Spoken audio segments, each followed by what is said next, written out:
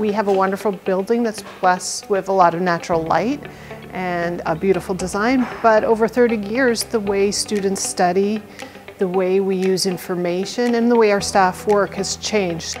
Students will see obviously a new updated space that's beautiful. They'll see all the new study rooms that they can use and the new technology.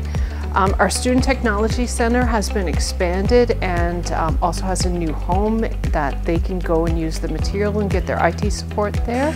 The Makerspace in our Student Technology Center is there to help faculty and students learn how to make things with technology. They can learn how to design items that are printed up in our 3D printing. It's basically taking a plastic filament and heating it up to a point where it will create a design that you create in a CAD program, and it builds it from the bottom up. So it was time really to rethink and redo the first floor to adapt and update for students' needs now and into the future.